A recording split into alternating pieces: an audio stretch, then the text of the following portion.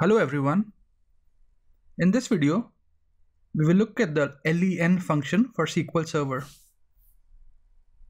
So I've got the SQL Server documentation open here, and it says that it returns, this function Len returns the number of characters of a specified string, expression excluding trailing blanks.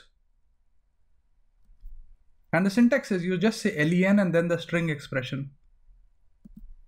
So let's have a look.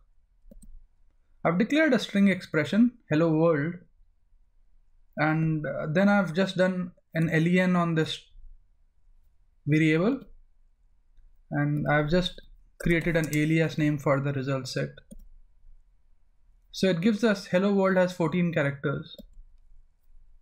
So if I add 1, 2, 3, it should have 17. And what if I just add trailing spaces? It still gives me 14.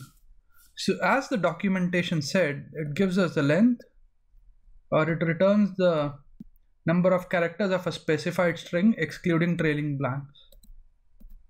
I will post this code in the video notes so you can explore and play with this.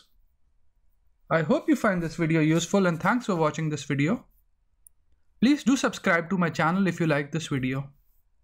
That would give me encouragement to create similar stuff. Thank you.